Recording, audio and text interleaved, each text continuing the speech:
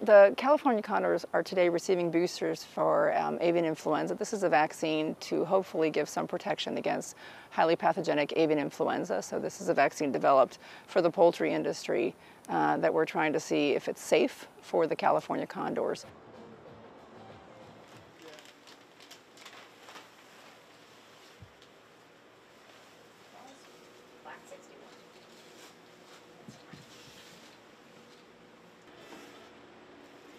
So anything that we can do to try to prevent serious disease in any zoo bird, but especially highly endangered birds like the California condor, is really a tremendous step forward. You know, as a veterinarian, for me, this is something that I feel honored to be participating in, because this is literally the first step towards possibly protecting these highly endangered birds against what can be an often fatal disease.